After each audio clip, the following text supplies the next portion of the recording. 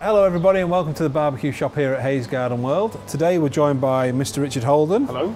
And in this video we're going to show you how to do some pork ribs on a Traeger Pro22. Talk us through how to prep these ribs. Really simple prep for ribs. You just have to remove the membrane. If you don't, it's going to go rubbery and it'll just be tough when you're eating it. So I've got two sheets of ribs here. One has already had the membrane removed. Yep. Sometimes the butcher will do this for you, but if they don't, then it's really simple. Just take the tip of a butter knife or the top of a teaspoon and just go in, if I turn this round, just go in down one of the center ribs, and if you just prise that away from the rib, just lift it up ever so slightly. Just lift it up enough so that you can get one of your fingers under there and then work that through to the other side. Once you've got it all the way, once you've got through to the other side, hold the membrane in one hand, hold the sheet of ribs in your other hand, and just pull, and the whole thing will come off in your hand. Like that. Just like that. Some of the recipes out there will tell you to start at one end and just peel a little bit back and then tear along. If you do that, sometimes you can end up taking half the membrane off and then you have to go back with a piece of kitchen paper to try makes it a lot harder. Makes it a lot harder because it's quite slippery. So now that prep's done, it's time for the marinade, time for the rub. So we're going to just help it stick a little bit with some French's American mustard. So if you just squeeze some of that on the ribs for me, I'll smooth that over. That's perfect. And then we're going to use one of the Angus Oink ribs for this, aren't we? Yeah, one we haven't used yet, but this is Mr. Rubba. I like the names on their rubs. Should I read out what it's good for? Go on. This one is good for pork, chicken, fish, shrimp, and of course raccoon. Of course raccoon, everybody gets that, don't they? Yeah. So, mustard all the way across. These ribs have been out of the fridge for about 20 minutes, half an hour, just to come up to room temperature. Do you want me to start putting this on? And then if you sprinkle that on. And the rubs, this is a little bit different from a typical American rub, which are normally kind of a reddy colour from the paprika. But basic component of a dry rub, salt and sugar. The salt will season and the sugar will start to, it will sweeten and it will also help to form that crust that we get after about 2 or 3 hours on the smoker. The rest of the ingredients, lots of things there. There's some fennel seed in there. I think there's some, they're around here. Got some black pepper, lemon celery powder, salt. caraway seed. Really good little rubs. So these are ready to go on the smoker now. If you wanted to let those sit for about half an hour and just let the seasonings start to soak in, you could do. If you want to put them straight on, you can also do that as well. Richard, let's take them over to our Traeger that we've got already preheating over here. If you can lift the lid for me, I'll pop these straight on. So this obviously has the big deflector plate in the centre for indirect. So I'm just going to pop them. We've got this set at 121. There we go. That goes in there. And of course, the fuel, the pellets, that gives us the heat and the smoke. So the smoke will come through at intervals as they're cooking. We're going to give those about 2.5 to 3 hours. We're going to get a nice crust on the outside of those. Then at that point, roughly when they're around about 70-75 degrees, we'll come back and we'll wrap those. We'll put a little bit of barbecue sauce on the top and we'll wrap them and just finish the cooking process. Right, so we'll give them 2.5, 3 hours. We've got some time to kill, so I suggest we go and find something else to do. Okay. And we'll come back then. Okay, we're back with the Traeger. Let's see how our ribs are getting on. Yeah. Ooh. Look at those. Nice. This is, look at you. Easy, Tiger. This is the umami, isn't it? Umami, yeah. Umami. And what we are using on this one, we're going to use, again, Angus Oink, but this is a voodoo mango. This is more of a hot sauce. We've just tried this and it is a hot sauce. Which you are. Yeah.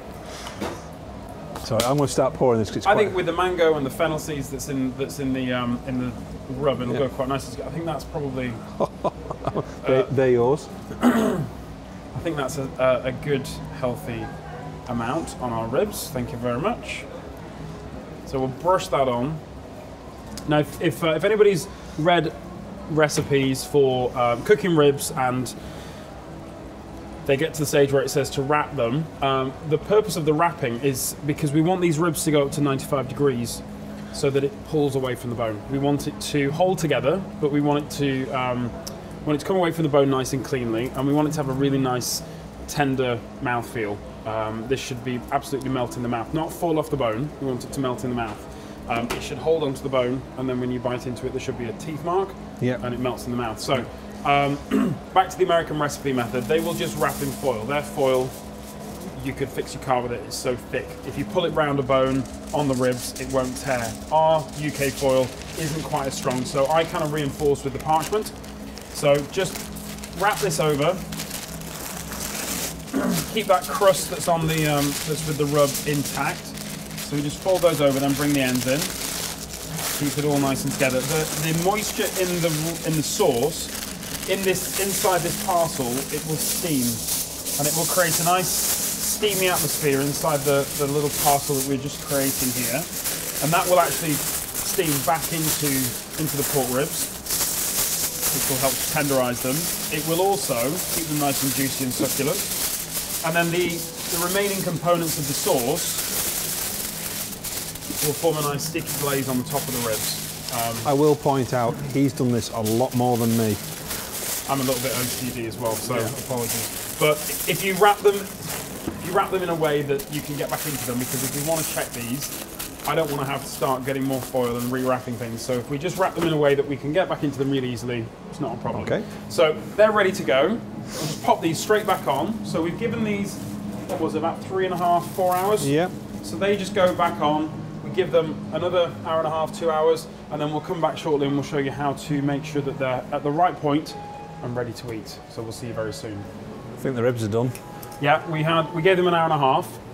We checked them, and then we turned the Traeger off so that it cooled down and they were allowed to rest for a good half an hour, 45 minutes.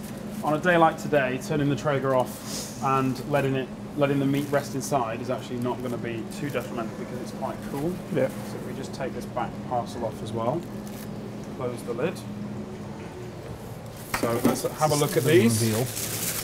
And this is kind of this is payoff time really, because you've done all the, you might have had to get up early to get them ready. See the steam coming off there. See the bones just exposing here a little bit. We've got what's known as a bit of a shiner. It's not the end of the world. The way that you know your ribs are cooked, take a set of tongs, take a clean set of tongs, run in halfway along the length of one of the ribs, and then hold the ribs in place. And when you can pull it back, and can you see in there, that bone is nice and clean, where that meat's just pulled away? I'm going to nod my head very The meat is just nicely holding onto the rib that I've still got hold of, but that is ready to go. So that's your half, this is my half. Okay. And this, well, we'll check that one as well if you want. This one can be for the crew though. All right. So we'll check this. It's just, there you go. So that just pulls away nicely as well. You've got a bit of a smoke ring in there as well. I'm not sure if you can pick that up on the cameras, but got a nice bit of a smoke ring as well. If you wanted to do these ahead, you could actually at this stage open them up, let them cool down, re-wrap them in the parchment and the foil, put them in the fridge and reheat on your Traeger at regular 180 roasting temperature. So you could actually make them ahead and then serve the next day, or you could even freeze them at that point if you wanted to get them, and then just defrost them, reheat, and away you go. But we're not going to do that today. We're going to enjoy these. So while you're if you want to tell the little people.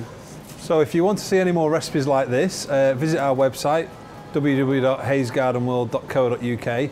We are across all the social media platforms, and there's more videos like this one on our YouTube channel. So thank you for watching. Thank you. We'll see you next time.